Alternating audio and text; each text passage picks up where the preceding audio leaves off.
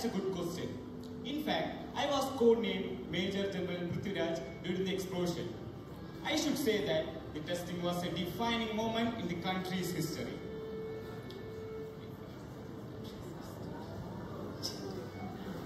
I should say that the testing was a defining moment in the country's history.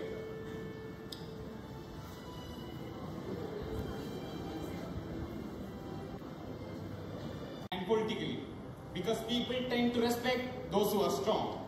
And what do you envisage for India in 2040? The race towards sustainable development has started worldwide. India has also taken it up in a true spirit. I can see an economically developed India which has not compromised the quality of its environment. Remember that India stands fourth globally in renewable energy production, solar power capacity and wind power capacity, thus making a leap in the use of green energy. The way to the top position is not far off. The development of our nation rests in your hands. Proclaim India as a highly developed nation, not a developing one. Ask what we can do for India and do what has to be done to make India what America and other countries are today. Maybe you might spearhead the programs that might raise India to the position of the most developed country in the world. Let this meeting here be the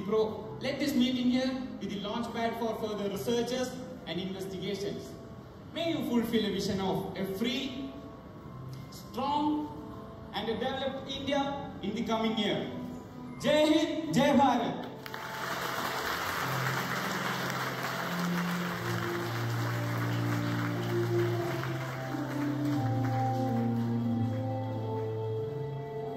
One of the pioneers in quantum mechanics.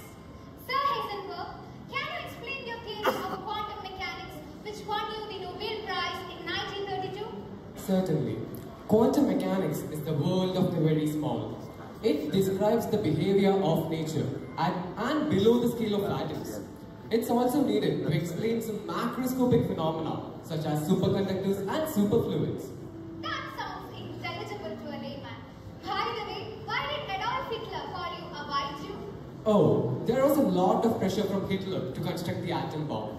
It was almost around the same time that the Manhattan Project was in operation. Knowing about its implications, I flatly refused to abide by Hitler's orders. This infuriated him and he called me a white Jew. But then, I tried making an atomic bomb to produce energy. That was a real bold step, sir. Something that points out at your peace-loving nature. That brings us to the end of the Scientist Smart Stage. Now one question remains, a question that might have risen in many heads in front of me. Do the Indian scientists not have a role to play in the field of nuclear energy? Of course, India has also played a significant role in this field. I will now present two prominent Indian scientists who have steered the Indian nuclear program in the right direction.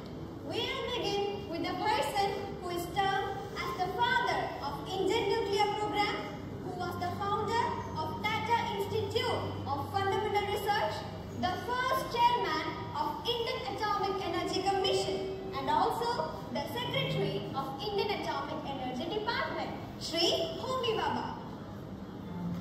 So, can you give a briefing about how you came to be associated with nuclear energy? From childhood itself, I had a passion for science and used to build my own models.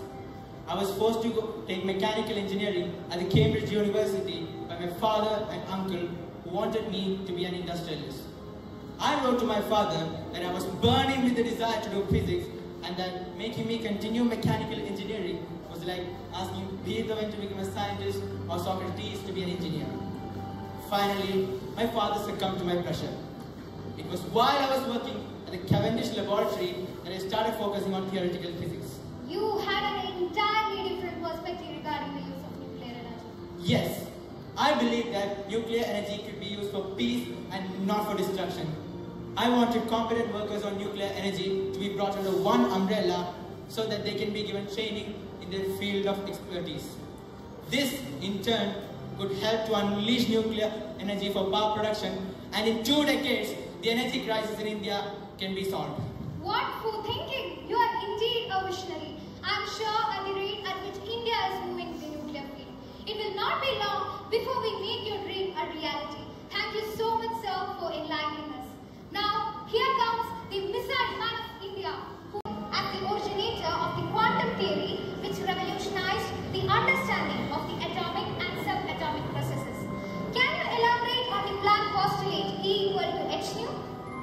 Initially, it was just a formal assumption about which I did not know much.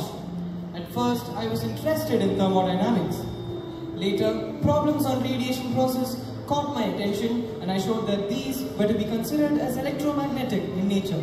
Was this how you arrived at the important postulate which was a landmark in the history of physics? Yes, I deduced the relationship between energy and frequency based on the revolutionary idea that the energy emitted by a resonator could only take on discrete values or quanta. The energy for a resonator of frequency nu is h nu, where h is a universal constant now called Planck's constant, and thus the formula E is equal to h nu was born. Eureka! Things are getting clearer for me now. Thanks a million, Mr. Planck, for that transmission of knowledge. I too owe my gratitude to Mr. Planck. In fact, his discovery had helped me in my research for the photoelectric effect. Oh, the mutual help between two geniuses put together? That sounds astounding. Now, next in the list is Sir Robert Oppenheimer. Sir, you are referred to as the father of atomic bomb. Can you throw some light on how you got this title? I don't know whether to be happy or sad about the title conferred on me. Anyway, I will let you know about the details. I was recruited as the scientific director of the Manhattan Project, which is the United States government's secret World War II undertaking to build an atomic bomb. In early 1943, construction of the bomb began in Los Alamos Laboratory in New Mexico. A group of top scientists of the time assembled to live and work until the bomb had been completed. Less than 3 years after the laboratory's founding, the world's first nuclear weapons test, known as the Trinity test, was conducted. 3 weeks later, on August 6 and 9 respectively, 2 atomic bombs were detonated over the Japanese cities of Hiroshima and Nagasaki. How did you feel about the destruction caused by the bombs? Please don't remind me about it. It's still a nightmare to me. Thousands of civilians were killed, and aftermath of the same is still visible. The same year in October, when I met the President Harry S. Truman, I told him that I had blood in my hands. In fact, I staunchly opposed the development of a hydrogen bomb, a super bomb which is 1,000 times more powerful than the atom bomb. Oppenheimer, do you remember our meeting where you were presented with the AAC's highest honor, the Enrico Fermi Award? How can I forget? Your presence there was a greater honor than the award itself. This is a magical world indeed. See how each of these scientists are connected. So we move on to the lone lady of the group, Madam Marie Curie. But don't think that affair is sexist. She is the first woman to win the Nobel Prize and the first person to win the Nobel Prize twice. She is also the first person to win the awards in 2 different fields, chemistry and physics. The list of firsts doesn't end here. Her husband was her co-winner for the first Nobel Prize, making them the first ever married couple to win the Nobel Prize. That was a clean sweep of 5 Nobel Prizes into the Curie family. Madam, we are eager to know how you could achieve these credentials. I must first mention that I did not work for an award. Awards came in search of me. I was born in Poland in a normal middle-class family. I had a prodigious memory during childhood, and that helped me sail through my schoolings in flying colors. I have heard that your husband, Pierre Curie, was your lucky charm. Yes, of course. I met him at Lippmann's laboratory, Paris in 1894. We put our heads together along with another physicist, Henry Becquerel, and succeeded in developing the theory of radioactivity. In fact, the term radioactivity was coined by me. For this, all 3 of us were honored with the Nobel Prize for Physics in 1903. Later, I discovered radium and polonium in 1898. I myself present the element polonium in honor to my native land, Poland. This won me the Nobel Prize for Chemistry in 1911. But then, too much of exposure to radiation took a toll on my life. Oh dear, this is fantastic. A life full of achievements. I had been a fan of yours and now I have become an ardent fan. And